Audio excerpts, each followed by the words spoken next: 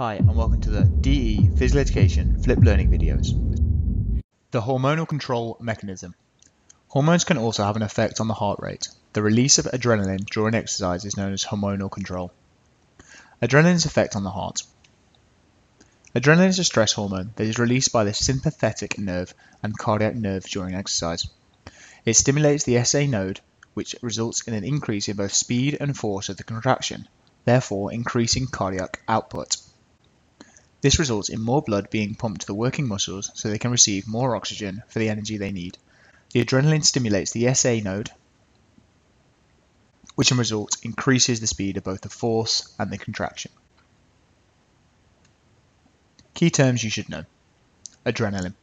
A stress hormone that is released by the sympathetic nerves and cardiac nerve during exercise, which causes an increase in heart rate.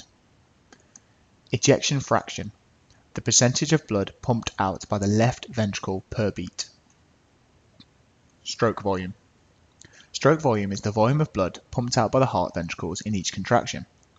On average, the resting stroke volume is approximately 70 milliliters. Stroke volume depends on the following: the elasticity of the cardiac fibers and the venous return. The venous return is the volume of blood returning to the heart via the veins. If the venous return increases, then the stroke volume will also increase. If more blood enters the heart, then more blood goes out. The elasticity of the cardiac fibers. This is concerned with the degree of the stretch of the cardiac tissue during the Diastole phase of the cardiac cycle. The more the cardiac fibers can stretch, the greater the force of contraction will be. A greater force of contraction can increase the ejection fraction. This is called Starlings Law. Key terms you should know. Stroke volume. The volume of blood pumped out by the heart ventricles in each contraction. Diastole phase, when the heart relaxes to fill with blood. Ejection fraction. The percentage of blood pumped out by the left ventricle per beat. Starlings Law. The increase in the venous return causes a greater diastolic filling of the heart. The cardiac muscle is stretched. More force of contraction, increasing the ejection fraction. The ejection fraction. The ejection fraction can be represented in two ways. The amount of blood pumped out of the ventricle, divided by the total amount of blood in the ventricle. This will give you the ejection fraction as a percentage. The other way is the stroke volume divided by the end of diastolic volume, the volume of blood in the ventricles at rest. This will give you your ejection fraction. The contractility of the cardiac tissue, myocardium. The greater the contractility of the cardiac tissue, the greater the force of the contraction. This results in an increase in stroke volume. It is also highlighted by an increase in ejection fraction. An average volume is 60%, but it can be increased to about 85% following a period of training. Heart rate and cardiac output. This is the number of times the heart beats per minute. On average, the resting heart rate is approximately 72 beats per minute. Cardiac output. Cardiac output is the volume of blood pumped out by the heart ventricles per minute. It is equal to stroke volume multiplied by the heart rate.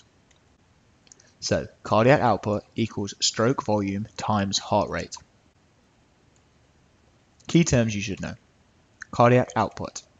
The volume of the blood pumped out by the heart ventricles per minute. Heart rate range in response to exercise. Heart rate range increases with exercise, but how much it increases is dependent on the intensity of the exercise. Heart rate will increase in direct proportion to the exercise intensity. Higher the intensity, higher the heart rate, until the heart reaches its maximum. How to work out maximum heart rate.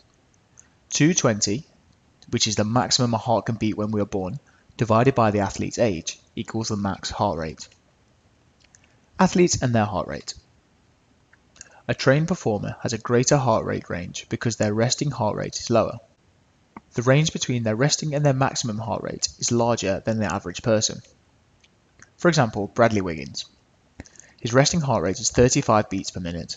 His maximum heart rate is 182 because he is 38 years old. So 220 minus 38 equals 182. and his heart rate range will be 35 beats per minute all the way up to 182 beats per minute. What happens during exercise? The following graphs illustrate what happens to the heart during maximal exercise, such as sprinting, and sub-maximal exercise, such as jogging. As you can see, there is an anticipated rise due to the hormonal action of adrenaline, which causes the SA node to increase the heart rate.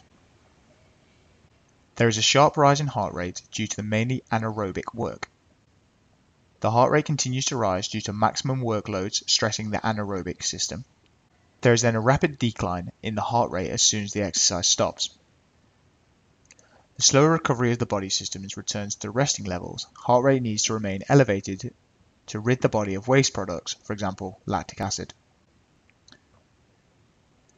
The same process then happens with our sub-maximum heart rate. So if the athlete is jogging, you can see that it goes from A, there's then a sharp rise of the heart rate due to the anaerobic work, then plateaus as the athlete meets the demand for the oxygen supply. There's a rapid decline, and then there's a slower recovery as the system reduces the lactic acid buildup. Regular aerobic training will result in more cardiac muscle. When cardiac muscle becomes bigger and stronger, this is known as cardiac hypertrophy.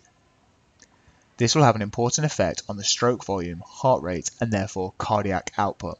The end systolic volume of the ventricle increases. If the ventricles can contract with more force and thus push out more blood, the heart does not have to beat as often, so the resting heart rate will decrease. In layman's terms, a bigger, stronger heart will enable more blood to be pumped out per beat, increasing the stroke volume.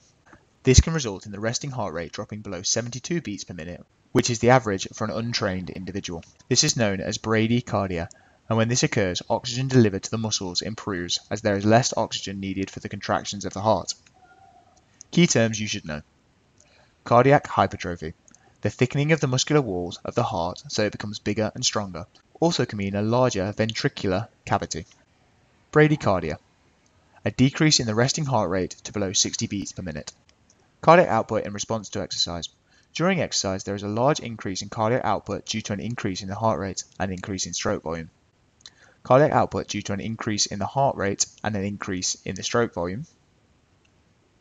And cardiac output will increase as the intensity of exercise increases until maximum intensity is reached, and then it plateaus.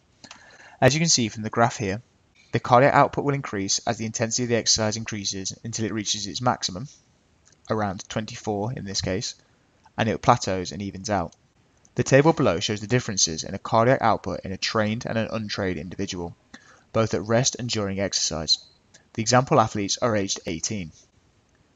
During exercise, an untrained person, their stroke volume is 120 milliliters, their heart rate is 202, and this gives a cardiac output of 24.24. During exercise, a trained person, 170 milliliters stroke volume times by their heart rate, 202, will give a cardiac output of around 34.34 liters. At rest, an untrained person will be 70 milliliters times 72 equals 5.04. Compared to an at-rest trained person, they'll have a stroke volume of 84, but their beats per minute are 60, giving them the same 5.04 cardiac output. Stroke volume in response to exercise. Stroke volume increases as exercise intensity increases. However, this is only the case up to 40 to 60% of maximum effort. Once a performer reaches this point, stroke volume plateaus. This is because the increase in heart rate near maximum effort results in a shorter diastolic phase. In layman's terms, the ventricles don't have as much time to fill up with blood before having to pump out again. The stroke volume is represented here in this graph. The stroke volume increases until it plateaus. When there's increase in heart rate near the maximum effort, the results are a shorter diastolic phase. So as the diastolic phase happens, you can see the stroke volume decreases as the intensity increases.